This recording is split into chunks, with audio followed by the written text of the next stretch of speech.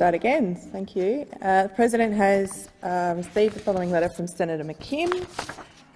The letter is, Dear President, pursuant to Standing Order 75, I give notice that today the Australian Greens propose to move that, in the opinion of the Senate, the following is a matter of urgency, that women in Australia deserve genuine progress on women's safety, health and economic security, including fully funded frontline women's safety services, superannuation on paid parental leave, investment in affordable housing to tackle the growing risk of homelessness amongst older women, raising the rate of income support and the minimum wage, making a full range of reproductive health care accessible through the public health system, and making universal and high-quality early education and childcare free and accessible across the country, all of which should be funded with the $254 billion in savings from scrapping the Stage 3 tax cuts, which mostly benefit rich men. From Senator McKim of Tasmania. Is the proposal supported? Thank you. The concurrence of the Senate, the clerks will set the clocks in line with the informal arrangements made by whips. I call Senator Waters. Thank you so very much, Acting Deputy President. It's great to see a woman of colour in the chair on International Women's Day.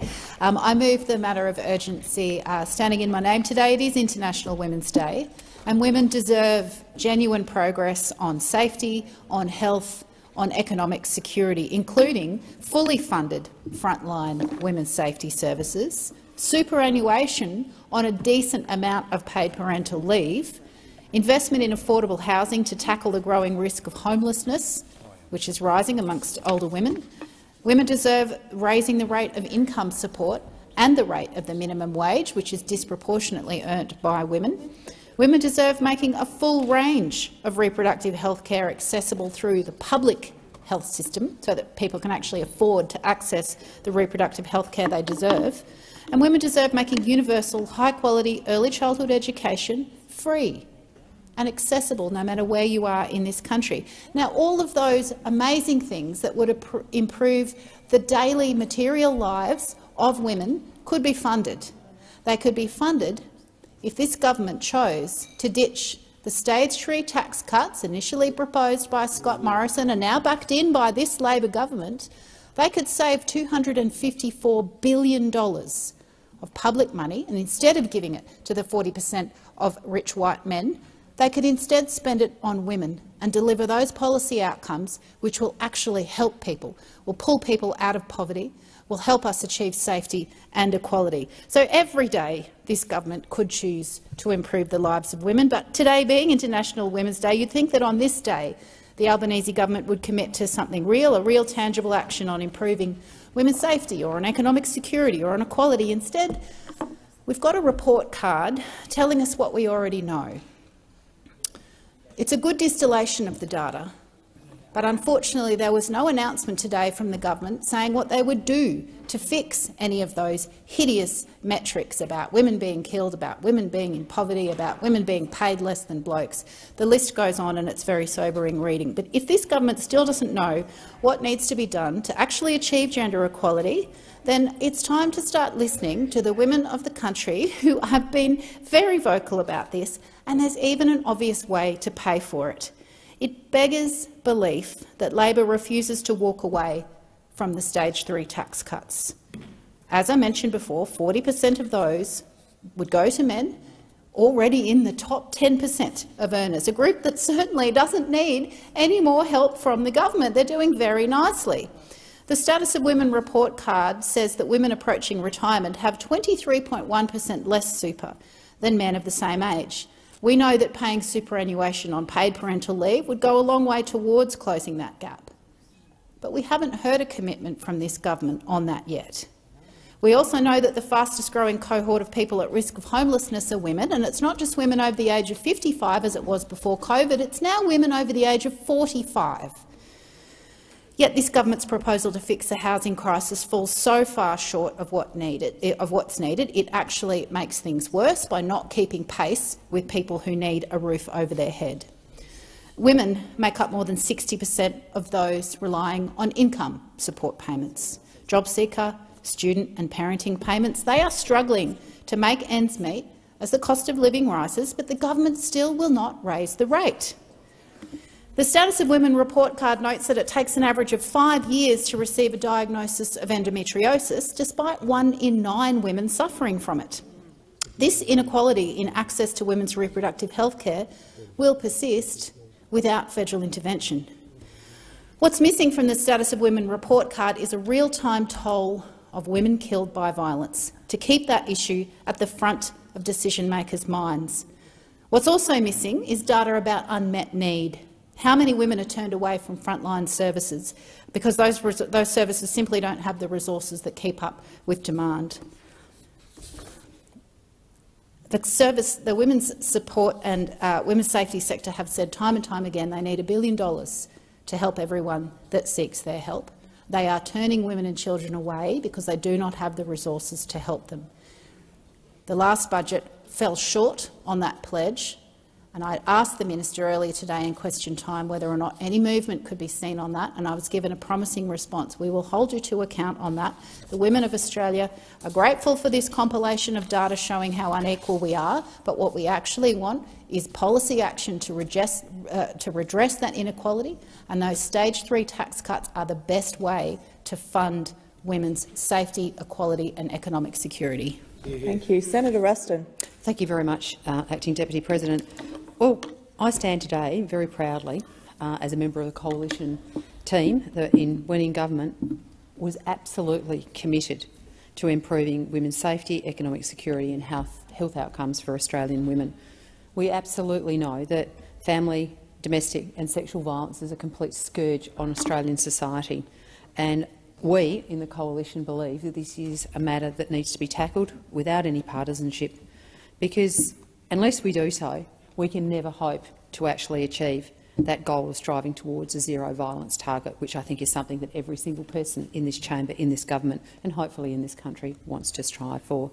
So improving safety for women and their children is obviously something that comes with a price tag, and that's why when in government we were very pleased to have allocated in the 2022-23 budget $1.3 billion to improve outcomes through initiatives in relation to women's safety. And this brought the coalition government's commitment to women's safety over the period of the final 2 years and the first year of the next action plans to $2.5 billion to support the transition and implementation towards the next action plan. And having been the former Minister for Women's Safety, I was really proud to have been part of the development of the next action plan, which we saw as a blueprint towards providing the kind of commitments that all levels of government, all levels of society would put towards driving that goal of towards zero. Because the reality is that our commitments have to span the life cycle of violence, but also our commitments have to actually span every single person in Australia, because it is no use for governments to spend money, it is no use for us to stand here and make commitments unless we can convince every single Australian that violence against women and children, in fact any violence, is absolutely wrong.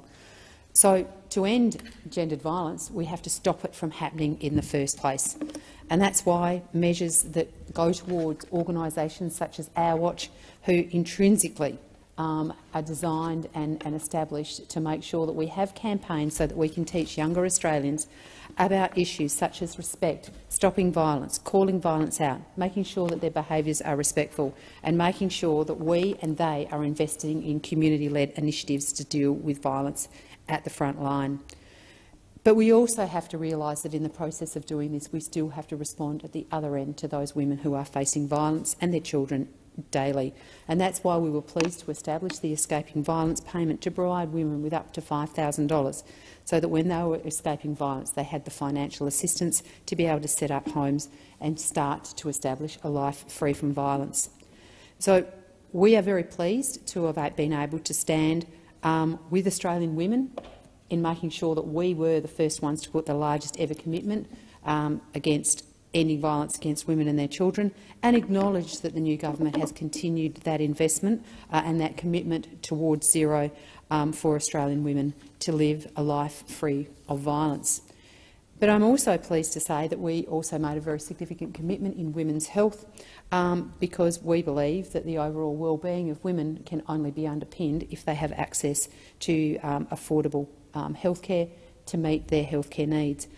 And that was why we put significant funding towards maternal, sexual and reproductive health, but most particularly one area that we were very pleased to have worked in a bipartisan way with the then opposition was in relation to funding for women who are affected by endometriosis. And I want to give a shout-out to Nicole Flint, a previous member in this place for the Liberal Party, and to Gabe Rotman, who was a previous member in this place for the Labor Party, who together worked very, very hard to establish a platform and a plan for endometriosis and to respond to endometriosis, which, when in government, we were pleased to put a $58 million commitment towards, to make sure that we were dealing with earlier diagnosis, ensuring women had access to the kind of resources so that they could make informed decisions about their health, and so that doctors were provided with guidance around best treatment to help women who live with endometriosis. I want to acknowledge that when we made that announcement of $58 million, the then opposition, now government, said that they would honour that commitment as well, and we were obviously delighted. I was also delighted earlier in this year to stand next to the Assistant Minister for Health and Aged Care when two of the initiatives that were contained in that $58 million were announced as being activated and ongoing. Obviously, we await to make sure that the remainder of the initiatives in that announcement are delivered by this government, but I hope we can continue in a bipartisan way for the sake of Australia's women. Thank you. Senator Marielle Smith. Thank you, Acting Deputy President. Look, I'm really happy to be contributing to this debate today as well. It's a really important debate and a really important topic, and particularly today on International Women's Day. But I'm particularly happy to be able to contribute to this debate from the government benches as part of the Albanese Labor government. Now, we agree that women in Australia, of course, deserve genuine progress on their safety, on health and on economic security. But do you know how that happens? It happens from only the structural changes, the long-term systemic changes, which you can do from government. And if you need any evidence of this, you can see it in the past decade, where no amount of protest or opposition was enough to stop Tony Abbott when he appointed himself as a Minister for Women in a cabinet with only one other woman. It wasn't enough to stop the Liberals trying to force those experiencing domestic violence to raid their superannuation accounts. It wasn't enough to stop the now opposition, then government, leaving the Respect at Work report gathering dust on a shelf. And it wasn't enough to stop the plummet in staff numbers at the Office for Women. No, opposition, as loud as it may have been, wasn't enough. It wasn't enough to stop us going from 23 to 50 for overall gender equality in the Gender Gap Index. That's what happened under the previous government. But you know how you change it? You know how you turn that around? You do it from within government, by forming government. Not from opposition, not from the noisy stuff on the sidelines. And being in government requires adult decision-making processes, decisions which require you to pay for things, cost them, prioritise them and deliver them. And we do deliver in the Labor Party. When we're in government, we deliver. Indeed, I would say we are the only party in this place who could stand here with any meaningful credibility and say we have delivered the real long-term systemic changes which have made a significant difference to gender equity and equality in Australia. And we've done this because we believe in gender equality, we fight for it, but also we are the embodiment of it. This is the first government in our nation's history which is majority female. And it shows. It shows in what we're doing, it shows in how we're acting, it shows in what we're prioritising. And this government, this Labor government, is not the first reforming Labor government on the question of gender equality. Actually, every government, every time we've held government, we've made significant strides to make this place, this country, a better, fairer, equal, more safe place for women. Whether it's the Whitlam government introducing no-fault divorce and their support for equal pay, or the Hawke and Keating governments with the Sex Discrimination Act, Rudd and Gillard governments introducing Commonwealth paid parental leave and the National Plan to Reduce Domestic and Family Violence. Every time we're in government, every time Labor is in government, we deliver for women. Not from the sidelines, but from these benches, by making the tough decisions, the difficult decisions that prioritise women's equality and equity. Our government, the Albanese government, will be no exception. We're 1 year in, but already we're embedding women's economic equality as a core economic imperative, making significant investments in early childhood education to boost productivity and women's ability to participate in the workforce, knowing that their children are well cared for, that they can afford to make that decision to go back to work. We're extending paid parental leave, progressively up to 6 months, but importantly we're also making it fairer, so that more families can access paid parental leave, including single-parent families. We're establishing the Women's Economic Equality Task Force to provide advice to government and commence work on a national strategy to achieve gender equality. We've supported a pay increase for aged care and low-paid workers, overwhelmingly who are women. We've led negotiations with the states and territories to finalise the national plan to end violence against women and children. And we've backed this up with funding, $1.7 billion to implement the plan, including $83 million for consent and respectful relationship education and $100 million for crisis and transitional housing options for women and children fleeing domestic and family violence. We've legislated paid family and domestic violence leave, a huge and proud moment in this parliament, and we're funding and legislating to fully implement all 55 recommendations of the Respect at Work report. In addition to this, when it comes to women's health, we've established a National Women's Advisory Council to tackle medical misogyny. You don't have to dig too deep into our healthcare system to see how it disadvantages women. But the truth is, if you want to make these changes, these big structural changes, you have to do it as a party of government. There's only one party in this place who's delivered for women on these big structural issues, made meaningful strides towards gender equality. It's Labor, Labor, Labor. Thank you. Senator Tyrrell. Thank you, Acting Deputy. You may not know this, but 5 years ago, Tasmanian women needed to travel to Melbourne to access a surgical abortion. The last private surgical clinic in the state had shut down, and women had nowhere else to go. Women were generally spending over $1,500 to travel to another state to get access to the health care they needed, and some had to pay more. Access to state termination services were bad. In practice, it was really only available to the people who could afford it. Now women in Tasmania can access surgical abortions through the public hospital system, and I think that's a really great thing. We've come a long way in the last 5 years, but access to a surgical termination is just one obstacle that's been removed for women who want an abortion in Tasmania. There's still a whole field of hurdles left to go. I've been speaking to some Tassie women's health organisations and listening to the evidence presented to the Senate inquiry into universal access to reproductive health care. I've heard that in Tassie it's cheaper and easier to access surgical termination than to access chemical termination. You need a spare $350 or so to get a chemical termination, and you can get a rebate on this. In the end, you're out of pocket by about $150. What if you don't have a spare $150 just lying around, let alone the $350 you need to pay up front before the rebate? Well, you go to the hospital because that's free. It's free for you, but it costs the taxpayer around $3,000. You get a bed in the hospital, but that's a bed someone else can't get access to.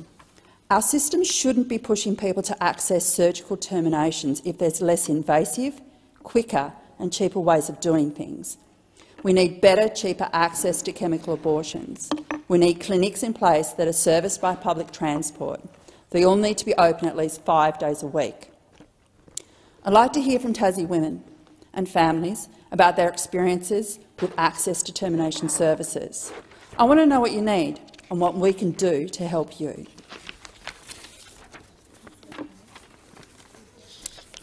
Senator Polley. I'm proud to stand here today on International Women's Day as a member of the Albanese Labor government, the first ever majority government in Australia's history, the first ever women's majority government in Australia's history. Now, Australian Greens believe that women in Australia deserve genuine progress on women's safety, health and economic security, and I couldn't agree more. And the Albanese Labor government could not agree more. That's why we've passed 10 days of paid family and domestic violence leave, appointed Ms Cronin as the first Domestic Family and Sexual Violence Commissioner, delivered $1.3 billion in the October 2022 budget towards implementation of the National Plan to End Violence Against Women and Children in 2022 to 32. Allocated $100 million for crisis and transitional housing options for older women at risk of homelessness and for women and children leaving family and domestic violence situations. We've invested in early childhood education and paid parental leave, supported a pay rise for our lowest paid workers and for aged care workers in particular that I've been fighting for so long. We've supported those women's predominated by women in their workforce. We've established a National Women's Advisory Council to improve health outcomes for women and to tackle medical bias, committed to implementing all 55 recommendations from the Respect at Work report to ensure that our workplaces are environments that are free from harassment, assault and abuse.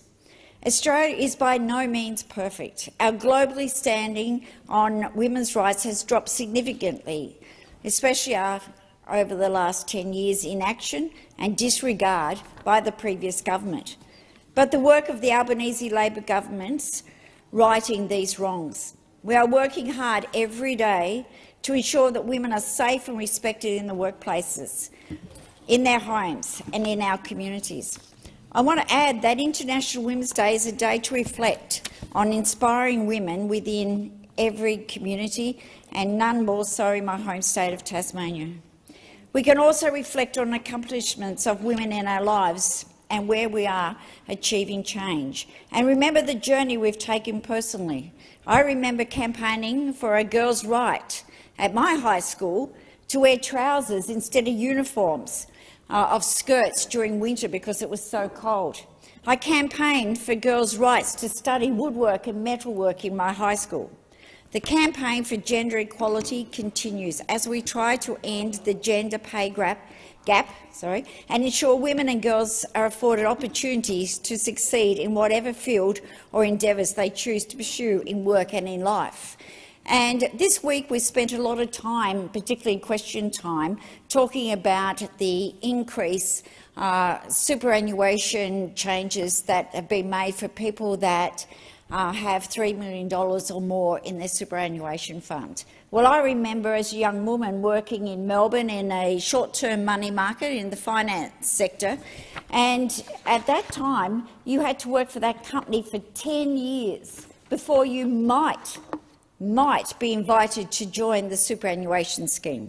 So I thank Paul Keating, again a Labor government that introduced superannuation, which gave women like myself the opportunity to start earning some superannuation, because as we all know there is a disadvantage for women when they leave the workforce to have their children and then when they come back in, and for people of my generation, for women of my generation, we just don't have the savings in superannuation that thankfully my daughters will have going forward. So there is still so much to be done, and I think instead of at times people coming into this chamber and trying to make political points, I urge, as I know others, including Senator Waters, where we believe women should be working together, irrespective of where your political views are. The only way we're going to advance women and to give our daughters and granddaughters the future they deserve is if we work together, if we keep raising these issues to make people aware that women still don't have the same rights when it comes to earnings as what our male counterparts do. Thank you. Senator Orman-Payne. Thank you, Acting Deputy President. One of the things that stands out to me each International Women's Day is how corporatised, white-collar and lacking in class politics it's become. It's certainly a long way from its socialist origins. As BBC News was reporting today, the seeds of International Women's Day were planted in 1908 when 15,000 women marched through New York City demanding shorter working hours, better pay and the right to vote. The following year, the Socialist Party of America declared the first National Women's Day. The idea to make the day international came from Clara Zetkin, a communist activist and advocate for women's rights. Ms Setkin suggested the idea in 1910 at an international conference of working women in Copenhagen. There were 100 women there from 17 countries, and they agreed on her suggestion unanimously. Whilst many things have changed since 1910 for women, there is still much to be done. The fact of the matter is that women's economic security has a long way to go, and it's worse for women of colour, First Nations women, migrant women, trans women, and for those of us who live in regional Australia. The gender pay gap still exists, including within many feminised professions, such as midwifery and teaching. Despite women making up 99% of the midwifery workforce, the gender pay gap in that profession still sits at 19%. The government is forcing women to wait to have 26 weeks of paid parental leave, and just last week the government said they'd like to add super to paid parental leave, but the budget can't accommodate it. In my community of Gladstone, women are still driving over 100 kilometres to Rockhampton to give birth, with the maternity unit still on bypass after 243 days. I reckon if men gave birth, this problem would have been sorted yesterday. And now women over 45 are the fastest growing group who are experiencing homelessness. It's the same story all over the country. There's always money for stage 3 tax cuts, which will overwhelmingly benefit rich blokes, but there's never enough for women's health or women's super or women's parental leave or women's salaries in feminised industries. We're sick to death of it. This morning on the radio, the Treasurer said that Labor's stage 3 tax cuts would go ahead, but the cost of living relief for people who are a paycheck away from homelessness or a meal away from starving would only be possible when inflation was tamed. Go down and tell a homeless woman that. Come up to Gladstone and tell the women that they'll have to drive over an hour on a potholed highway to give birth. Tell every woman in this country who is paid less than men that they'll have to wait. And meanwhile, you'll hand out your stage 3 tax cuts to rich blokes. It makes me sick. Happy International Women's Day, everyone. Thank you. Senator Hanson. I support helping women, but no doubt I'll be the only woman today speaking for the most oppressed and neglected minority in Australia, men. It's ironic that the women who bring men into the world are so ready to dismiss and abandon them to boost their orthodox feminist credentials. But in Australia, men are severely overrepresented in suicides, in prison, in homelessness and in unemployment. What has been done to close these enormous gaps? Nothing. In particular, Australian men are severely disadvantaged in the family law system, and Labor is making it worse by removing shared parenting. Men deserve as much access to their children as women do. Men deserve acknowledgement as representing a quarter of domestic violence victims. Men deserve help with their health issues. Men deserve much more recognition by this government and this parliament. How about we start with a Minister for Men? Thank you. Senator Barbara Pocock. Thank you, Acting Deputy President. Happy International Women's Day to all my sisters here and beyond the chamber. Today, the government has given us what women have always craved for International Women's Day, a report card. We don't need another report card. I have a library of them, like every other gender equality advocate in the country. We could paper the walls of this place with the report cards we have on gender equity. I'm sure that many of people across this chamber could contribute reports. We've seen so many. If report cards won the day on gender equity, we'd be in a paradise. We don't need report cards, we need action. We're told we have to wait. Well, I'm waiting for the day when we hear that Defence has to wait for some things they really, really want. They want $170 billion to buy some submarines. We could do with a bit of that going to women. So instead of a report card, I want to suggest a few things the government could do that are action. First of all, put super into paid parental leave. It won't close the gender super gap. It would narrow it by about 10 percentage points in my calculation, but it's an insult not to be doing it already.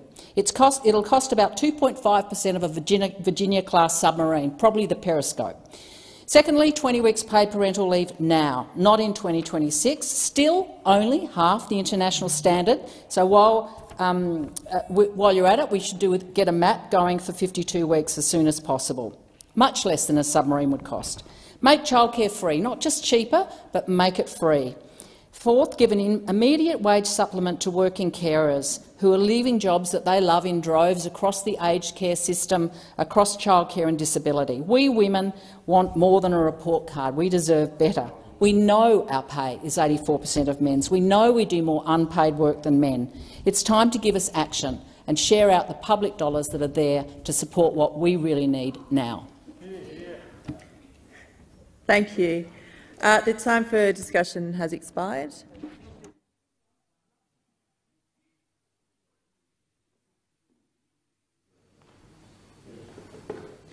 I'm now going to put the question that the matter of importance, the urgency motion on women's safety, health and economic security, moved by Senator Waters, is agreed to. Those of that opinion say aye. Those against say no. I think the ayes have it. Yep. Division required. Ring the bells for 4 minutes.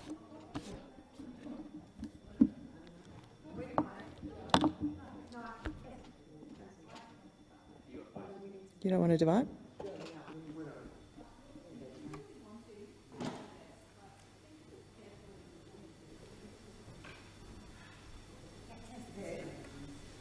Okay. Cancelling the division? The ayes have it. Thank you. Thank you. Moving on to Senator Ruston. Madam Deputy President, I seek leave to move a motion in relation to setting up. I give notice. I seek leave to give notice. Is leave granted? I don't think we'll be starting with Jono seeks leave to give notice. And he didn't have 8 years as deputy. I seek leave to give notice in relation to the general business motion for tomorrow afternoon. So I give notice on the next sitting day. I shall move that the Senate notes the Albanese government's broken promises to deliver cheaper power prices, cheaper mortgages, to not make any changes to super, as well as broken promises on medicines, country doctors, Medicare and mental health. Thank you. Thank you, Senator Ruston. Moving on to the matter of importance, proposal from Senator Hughes has been received under Standing Order 75 as follows. Dear President, pursuant to Standing Order 75, I propose that the following matter of public importance be submitted to the Senate for discussion: the government's failure to provide certainty about who and what will be taxed under Labor's broken promises for new super taxes and new franking credit taxes, including our hard-working farmers who are at risk of paying thousands more in tax simply because of paper fluctuations in commercial property prices. Is the proposal supported? Thank you. With the concurrence of got one from the other side. With the concurrence of the Senate, the clerks will now set the clocks in lines with the informal arrangements made by whips. And I call Senator Hughes. Thank you, Madam Acting Deputy President. It's all going well for everyone today, isn't it? It's all running very, very smoothly. What's not going so smoothly, though, is the superannuation plans of so many Australians.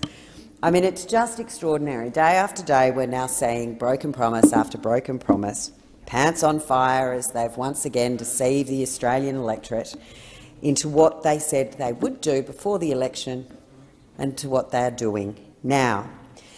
This government seems to think that it can somehow just push through lovely sounding ideas, no substance, no detail, how much it will cost, how it will actually work and who it will impact, but yet think that everyday Australians are just not going to notice. But the Australian people are smarter than this, and they see through this plan. But what we do know about those opposite, when they don't have a plan, they can't stop spending, when they run out of money, they're going to come after yours. The Treasurer and the Prime Minister have been missing in action in addressing our cost of living crisis that is impacting every single Australian.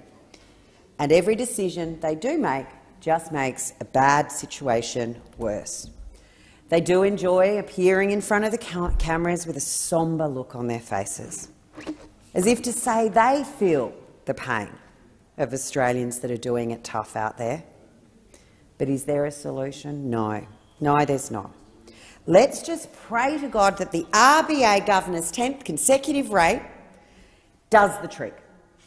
On a wing and a prayer, this Labor government is hopeful that the RBA will stop raising interest rates on their watch. Let's blame the war in Ukraine, and let's blame the previous government for what's occurring. No responsibility taken, and no transparency, and no maintenance of maintaining their promises. As most Australians would know, they have a typical mortgage of around $750,000. They're now paying $1,700 more a month. That's an extra $20,000 per year. That is an awful lot of money for a lot of families who are now struggling to make ends meet. And what we do know as well is that not only is this impact causing great financial stress, and the stress levels are increasing to such a level that Lifeline is increasing significant more activity and requirement for its services, there is actually data from Suicide Prevention Australia that shows that 46% of Australians have reported feeling increased pressure as the cost of living continues to rise. This is up 5% from last year. The decisions of this government have real impacts on real families and real people's lives. They're not doing enough to make the Reserves Bank easier. They're doing nothing to look after inflation. And what we do know is now, with an increase to taxes on truckies, they're going to further put pressure on inflation as the cost of absolutely everything in our country that's produced on a farm, every single thing that's manufactured in this country that utilises trucking services to get to the consumer, all of those prices are set to increase, adding inflationary pressure. Perhaps a few of those opposites should have attended the Parliamentary Friends of Trucking event that was held earlier this week, particularly around cold chain supply, where Senator Sterle, their great colleague, long history in the trucking industry, spoke of the heroes that exist in the trucking industry.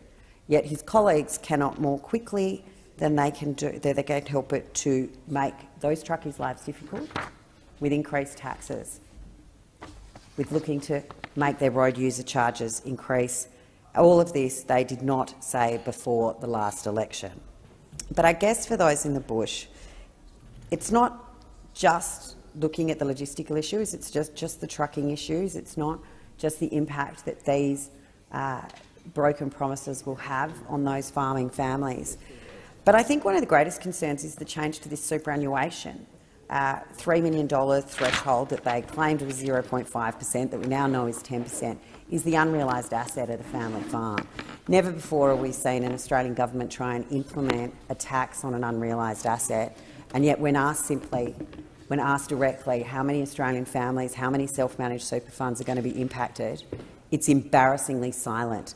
The prevarication of a modest change, well, I can tell you it's not a modest change if you get a paper value increase on the family farm as part of your self-managed super fund, and all of a sudden you've got a tax bill and have to sell the lifeblood and the history of your family to pay for this government's failure.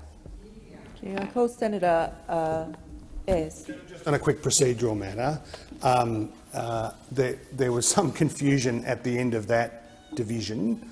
I didn't hear. I describe it as a change of shift issue with the urgency that we just dealt with. The Greens urgency? The Greens urgency. Yeah. I did not hear you rule on whether it was ruled for the ayes or for the noes. I'd like at the very least for it to be recorded that Labor senators voted against the proposition, and the question of whether we need to divide, I'd propose not to interrupt the matter that's being dealt with at the moment, but may need to be dealt with at the conclusion of the current debate.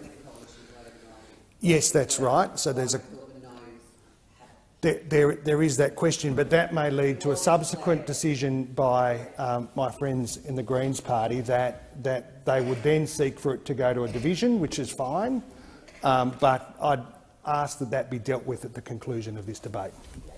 And apologies for the confusion. Thank you for clearing that up, Senator Ayres. So maybe Senator O'Sullivan? We'll deal with it at the conclusion, but in case we don't, I'll just state that the opposition also voted no. Okay. So maybe I'll put the question again, or would you like it dealt with at the end? We're in the middle of the Coalition's MPI. I'm Right. very happy for them to proceed with that. I don't want to interrupt that.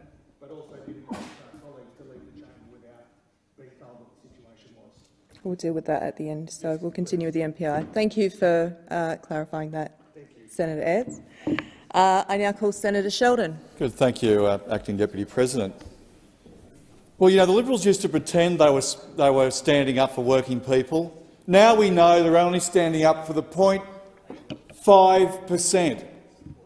And not about the fact that the 0.5% are paying appropriate amount of tax for the fact that they should be turning around in superannuation and paying an amount of tax which is appropriate to the amount of money they had. Because we all know that superannuation, we all know, the country knows it, the people opposite me don't know it, superannuation was built on the fact, and the purpose was to make sure that we have money set aside for every Australian to be able to retire in a good and faithful way.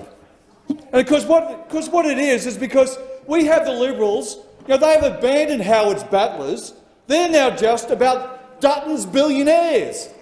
That's what they're about, because we've initiated a response to the fact that this $1 trillion worth of debt has been placed onto this country because of the excessive and inappropriate nature of how these people recklessly spent without investing on improving productivity in this country. Because not only we saw wages go down, we saw productivity go down because they flopped it.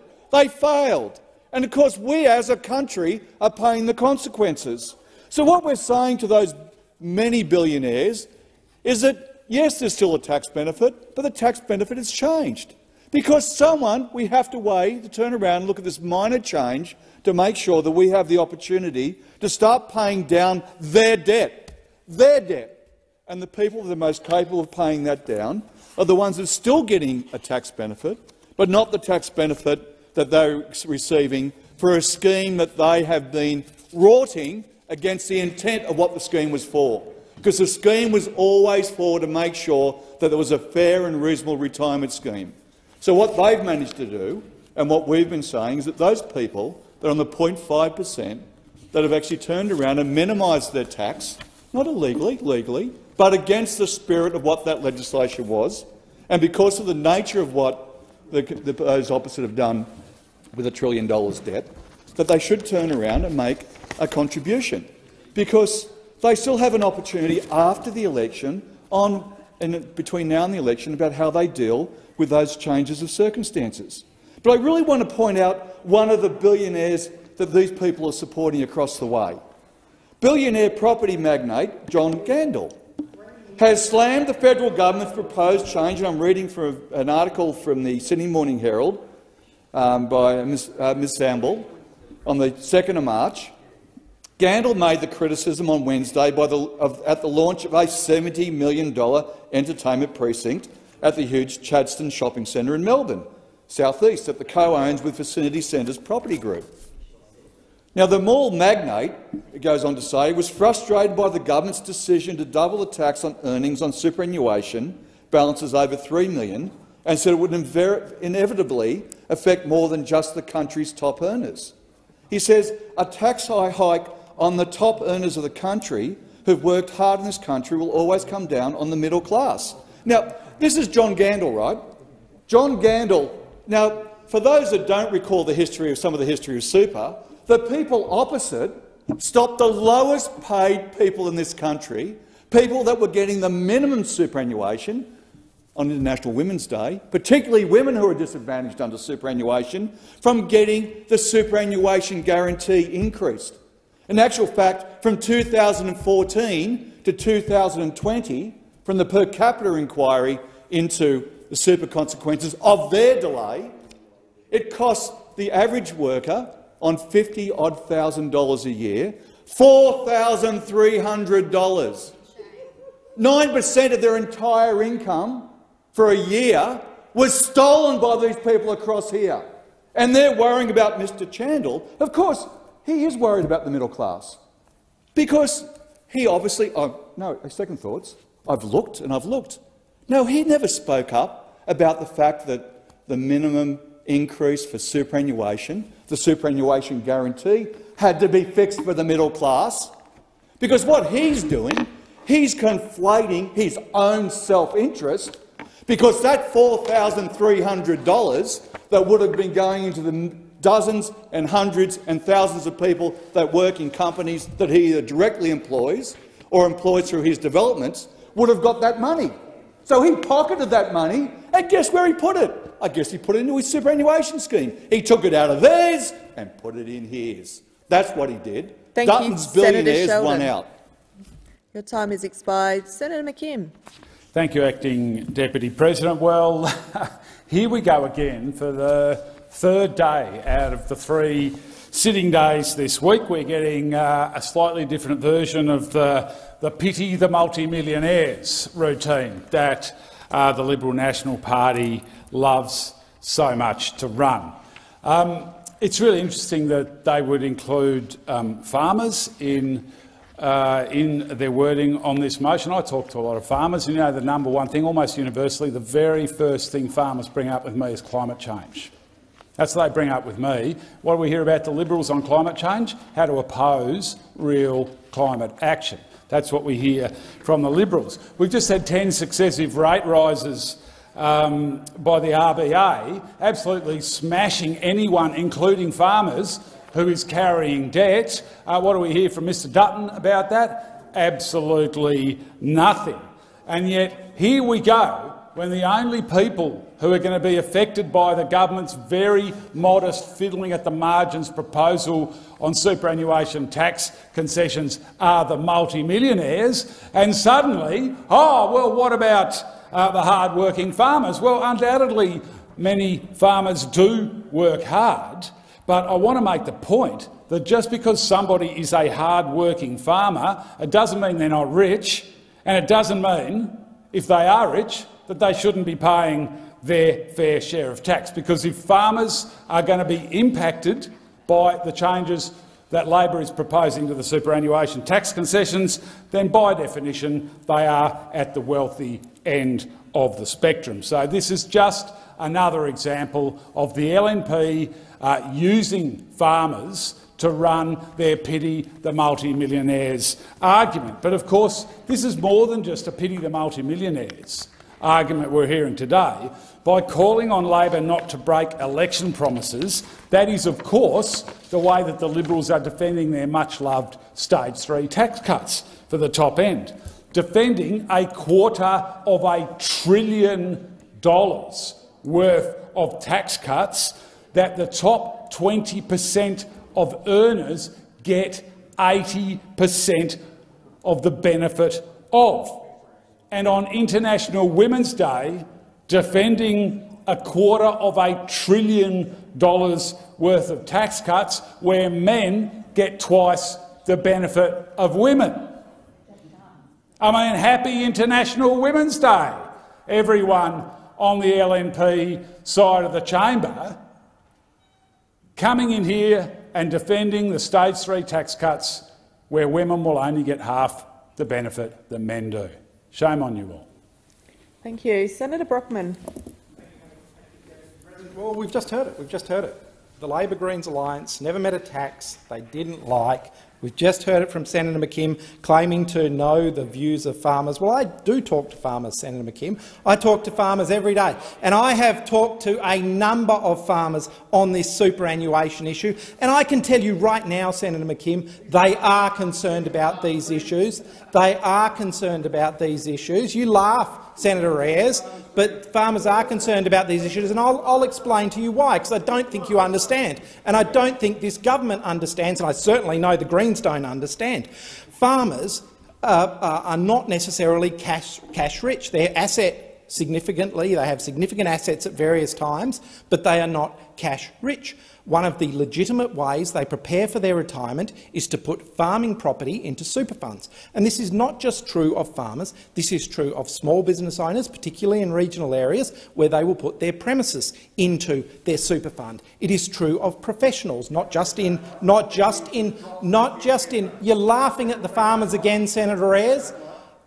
It's professionals, not just in regional Australia, not just in regional Australia, but in our capital cities, where professionals put their officers into their super funds, and then the farmer will retire.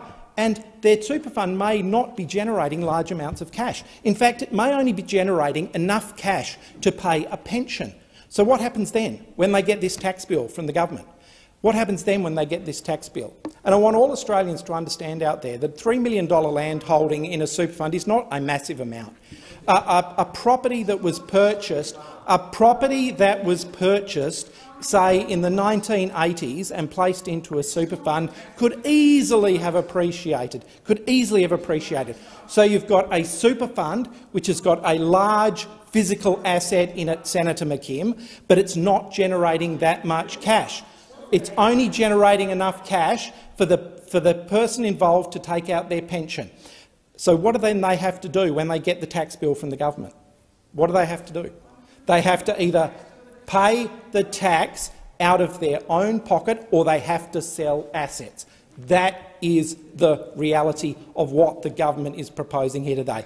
And this doesn't just affect farmers, this affects small business owners who have their property assets, possibly their business, in their super fund. Again, these are people who don't necessarily take an income directly. They don't necessarily have a lot of cash to put in super.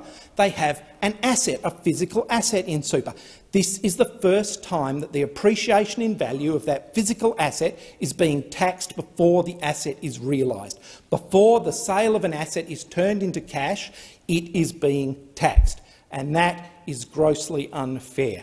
And what we're seeing here from this government, in alliance with the Greens, we can see the Greens trying to push them into even more taxes, and the Labor government will pretend they're resisting, but they'll go along with it in the end. They'll go along with it in the end because they've never seen a tax they don't like. And farmers are worried about this, and I've spoken to the farmers. And I've said to farmers, I've said, how many of your fellow farmers, you're in this position, but how many of your fellow farmers would have property in self-managed superannuation? And the words that were said back to me was, well, definitely the majority. Definitely the majority. This is not unusual practice. This is not a big end of town practice. This is not something that only highly wealthy farming families are doing. This is a legitimate way of planning for their retirements in a way that was completely legal, completely allowed, and they plan for their retirements by putting this property, whether it's farming property, whether it's residential or real estate, whether it's a business premises, whether it's professional offices, into their super funds to plan for their retirements. They don't necessarily have a lot of cash, and that's the reality of a lot of small business owners. That's the reality of a lot of small business owners. They're not cash rich. They may have assets. They may have assets that, in your view, those opposites' view, puts them in the big end of town, but they're cash poor. And if you are taxing an unrealised asset, then the only way to find the cash to pay that tax is either to take it out of your own pocket or to sell the asset, and that is a disgrace. Thank you. Senator Payman. Thank you, Acting Deputy President. I'm really glad to be here again to be able to respond to the ridiculous claims being made by the opposition. I'm happy to explain in detail exactly the modest proposal we have made, because apparently some of you still don't get it. But first, I want to ask, where was this passion and concern when you were in government? You have left us with $1 trillion of debt and nothing to show for it. So why now the hysteria? As we propose these modest changes to repair the budget. The hypocrisy from those on the other side is astounding, and Australians can see right through it. Our Treasurer, Jim Chalmers, has always been honest and open with Australians, and we're happy to continue having this conversation. We're making modest adjustments to superannuation tax breaks for earnings on balances above $3 million. This change won't come into effect until after the next election. 99.5% of Australians with super accounts will keep receiving the same generous tax breaks, and the 0.5% of people with balances above $3 million will still receive tax breaks, just slightly less generous. There continues to be no limit on the amount of money people can put into their super in the accumulation phase, and it applies to future earnings. It's not retrospective. Since coming to government, we've been upfront about the challenges facing the economy and the budget. We inherited $1 trillion in debt, as well as growing spending pressures in defence, health, aged care and the NDIS. This is about responsible economic management, something I think those on the other side have yet to wrap their heads around. Right now, Australians are making hard choices around the kitchen table about their priorities, and it's important that the government does the same thing around the cabinet table.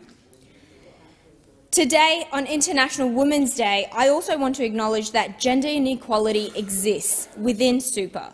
Women retire with less than men, and the average super balance of a woman is in the order of $140,000. The Labor Party is serious about doing more to address inequality while also repairing the budget. Part of addressing that is dealing with wage rises for feminised industries in which women are typically underpaid, such as aged care, which we have delivered already. Now, our highest priority is targeted cost of living relief in the budget, while the Liberals' highest priority is bigger tax breaks for people who already have tens of millions of dollars in super. I think it's about time the opposition had a look in the mirror and got serious about helping Australians who need it. You could have chosen to rise to the moment and get serious about working for all Australians, but instead you've jumped straight into stoking fear and division. The Liberals know, as well as we do, that they've left us with $1 trillion of debt, and so it really astounds me that they now want us to borrow more money to subsidise people with millions of dollars already in their superannuation accounts. Is this really the hill you want to die on?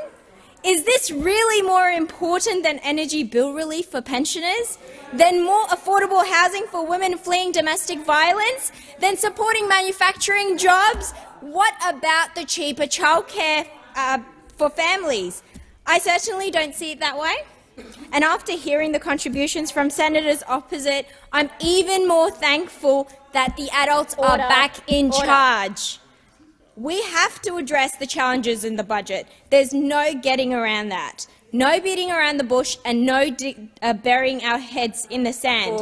And we could make tax concessions for people with millions of dollars more sustainable, making the system fairer for everyone, or we could go after the most vulnerable, like the Liberals did with robo-debt and attacking Medicare. Well, Acting Deputy President, I'm proud of our choices, and I'm proud that our Treasurer and Prime Minister have been upfront with the Australian people. Don't forget that it was the Australian people who voted us to clean your mess, the decade of delay, denial and destruction that you left them in. Thank you. Thank you, Senator Payman. Senator Davey. Thank you, and thank you so much, Senator Payman, for opening the way for me to remind people what they voted for. They voted for a government who said that they would cut electricity bills by $275. Broken promise. That people would have cheaper mortgages. Broken promise. That there would be no changes to superannuation. Broken promise. There would be lower inflation. Broken promise. That they would not touch franking credits. Broken promise. That there would not be industry-wide bargaining. It's not part of our policy, they said. Broken promise.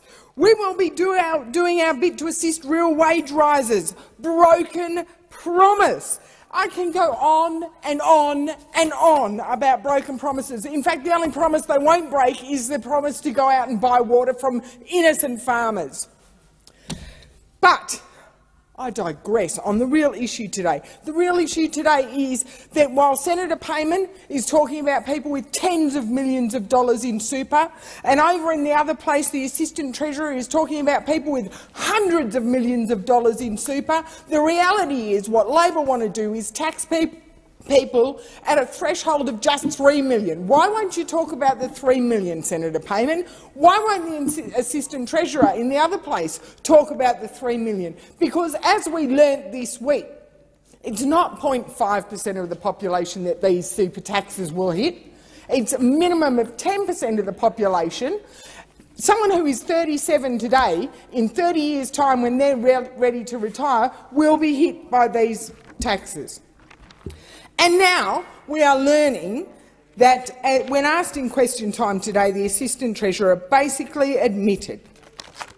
He said that yes, farmers or family businesses who have their assets in self-managed future should have just put more money aside for liquidity fluctuations.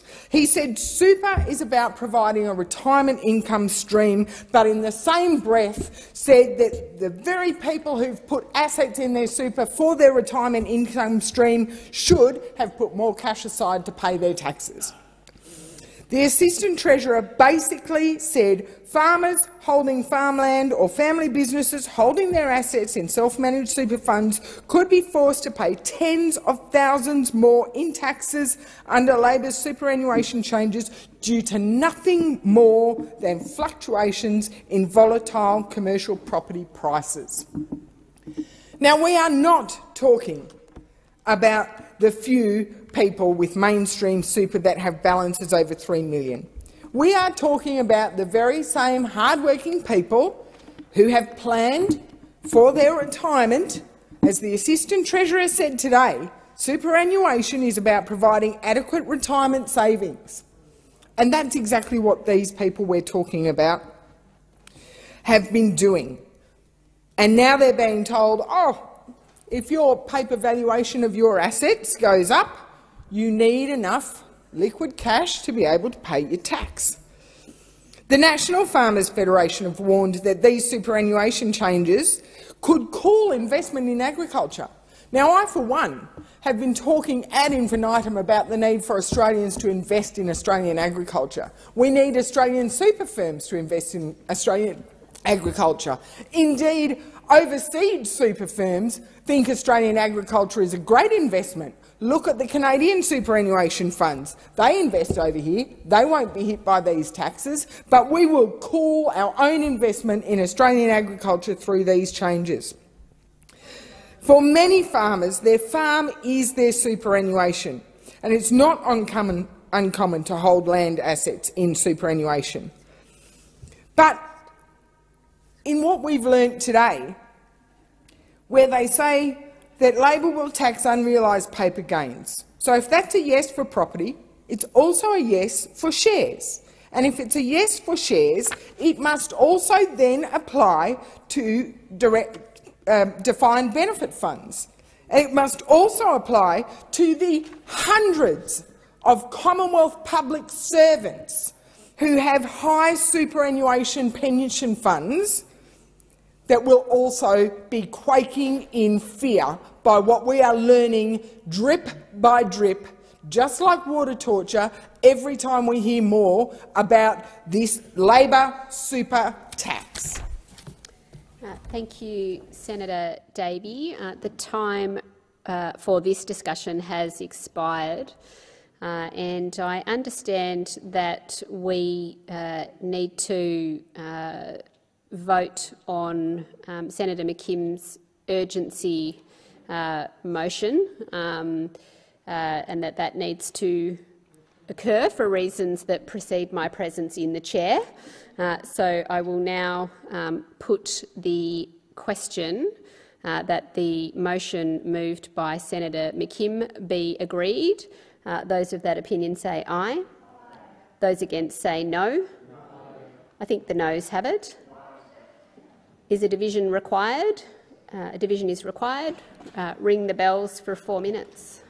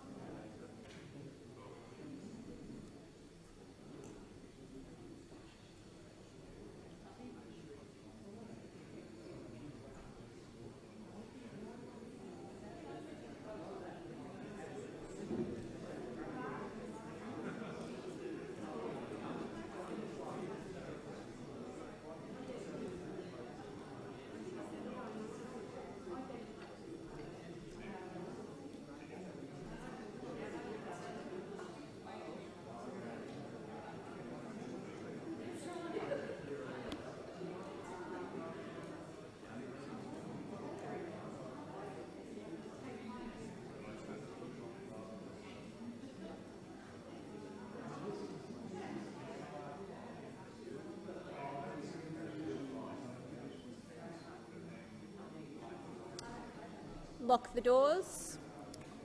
The question is that the motion moved by Senator McKim be agreed. The ayes will move to the right of the chair, the noes to the left. I appoint Senator McKim for the ayes and Senator Cadell for the noes.